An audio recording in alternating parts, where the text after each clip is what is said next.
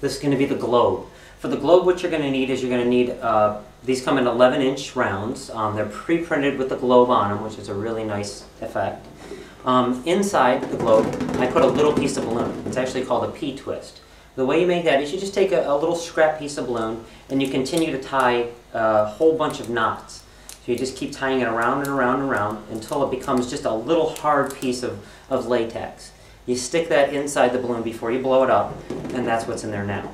You're also going to need a 260, blow it all the way up, tie the ends together, let some of the air out, make it nice and soft. Another 260 blown up about 4 to 5 fingers uninflated. This is going to be what holds the stem, or holds the globe on. This is going to be the base. What you're going to do is start out with about a 3 to 4 inch bubble, just like that, and then followed by a 1 inch bubble following that 3 to 4 inch bubble. You're going to ear twist this one. So you want to give that an ear twist, just a very simple ear twist. You're going to take your globe and attach the knot to where that ear twist is at.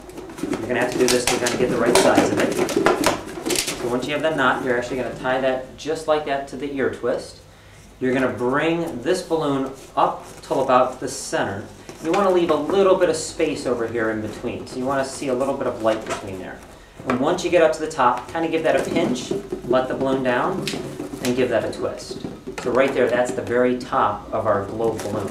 You're going to make an ear twist. So you're going to make a 1 inch bubble, ear twist that 1 inch bubble, make another 1 inch bubble, and ear twist that 1 inch bubble as well.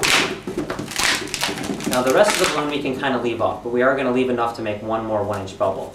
So you want to break the balloon, let that piece go, hold onto this balloon before you let it go, and spin off a 1 inch bubble. Then let the air go. Now I've just made a 1 inch bubble there. Tie that knot, and then take that knot and wrap that around the other ear twist. So basically what you have is you have 3 ear twists on the top. Now we're going to use that P-twist that's inside this balloon. What you want to do is come down to the balloon and pinch it to where you can find where that P-twist is at, and give it a little bit of shake, because of course that's going to want to go all the way down to the bottom. And as soon as you find it, hold on to it and give it a twist. So right now I've twisted the 11-inch round there. You want to take that little P-twist, that piece of balloon that we put in there, and wrap that around your ear twist. So take that, wrap that around your ear twist a couple times, and that'll cause that to lock down, and it'll cause your globe to stay nice and neat. Oops, I lost it. I'm going to do it again. Hold on to that P-twist, give that a twist, wrap that around your ear twist, straighten out your balloon so you have it nice and even. You can kind of give this a flex to make it really nice. And what you should have is your globe on a little stick and then a little arc around there. We can set that aside and make our base, so it'll actually stand up on a table. What you're going to do is take your 260 that you blew up all the way, let some air out, tie the ends together.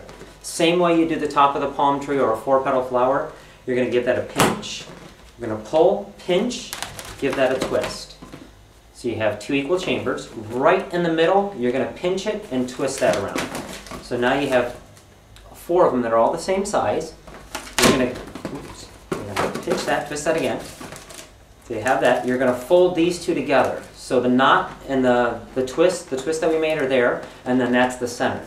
You're going to squeeze these 2 together, putting your finger and your thumb around it, and giving that a twist around. So you've just made an X. This is also going to be just like the top of the palm tree. Now, to get that to stay nicely on a table, it's going to be kind of wobbly if you do it this way. You want to do the palm tree effect, so you have those curves.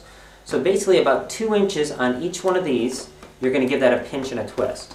So right here, you're going to pinch the balloon, and you're going to twist it, causing you to get that palm tree effect, which is actually going to make that stand, make it sit down really nice and nice and even. So you're going to give it a pinch and a twist, a pinch and a twist, and a pinch and a twist on all 4 sides.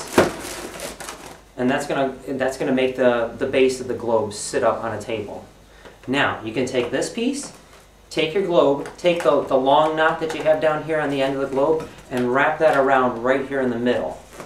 So take that, wrap that around a couple times, straighten everything out, and what you should have is a globe that'll actually sit down on a table nice and neat. And it's a good one for if you're doing a school, with a geography teacher. I personally love to travel, so this is one of my favorites. But it's a nice little base to hold that globe up.